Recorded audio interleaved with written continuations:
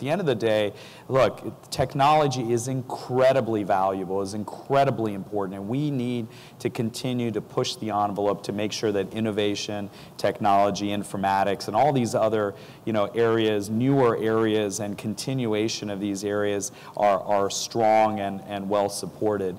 But we also have to remember that there is a purpose for why we are doing what we're doing. So there is a purpose for social media platforms. There is a purpose for why we have a drone. There is a purpose for why we may need to ensure that our networks are up, and we want to make sure that data points that are coming through text messaging as well as other kinds of messaging, that is all. It's because we're trying to connect people to information so they can make decisions in real time and are able to make those decisions so that they're not just making good, credible, strong decisions based on evidence, but they're also doing this in the context of staying connected and not getting isolated. And that, to me, is the real challenge, is that we want to make sure that we support these kinds of opportunities and technology solutions, but we're also remembering what the end goal is.